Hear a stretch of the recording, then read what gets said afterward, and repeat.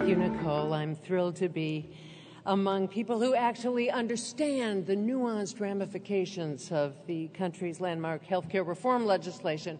All the passion, policy wonking, and politics, I suppose, boils down to this. Payers, providers, and patients are going to have to transform the way they think and behave to achieve a reliable, quality healthcare system that pays on time, fully, and efficiently for quality over quantity. We've empaneled the very people who know the critical components required from the perspectives of health plans, providers, and even economists. Were I to recite their resumes, we would be here till a week from next Thursday, so forgive me if I give you a quick thumbnail. Our economist is the legendary Uwe Reinhardt, Princeton's James Madison Professor of Political Economy and one of the nation's leading authorities on healthcare economics.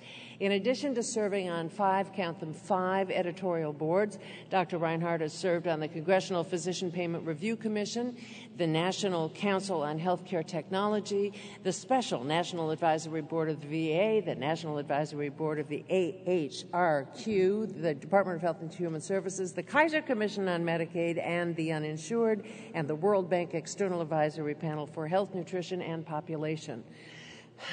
He's president of the International Health Economics Association. He's on the board of the National Institutes of Healthcare Management, and he blogs. Our health plan mogul is Dijuana Lewis, president and CEO of Wellpoint Comprehensive Health Solutions Business Unit. It combines provider relations, care and disease management, and pharmacy benefits management, the result of which, under her leadership, has been an impressive increase in the number of patients taking their meds and sharp decreases in the number of emergency room visits and inpatient admissions. And it was she who, back in the 1990s, instituted Pay for Performance hospital quality program at Anthem. Pink Magazine selected Lewis as one of its top 15 women in business for driving innovation. Our resident provider is the new president and CEO of Partners Healthcare System, Dr. Gary Gottlieb. Partners was founded by Mass General and Brigham and Women's, at which Dr. Gottlieb was president for most of the last decade. He's a professor of psychiatry at Harvard Medical School and developed one of the nation's leading programs in geriatric psychiatry that included a National Institutes of Mental Health Clinical Research Center on pathology of the elderly.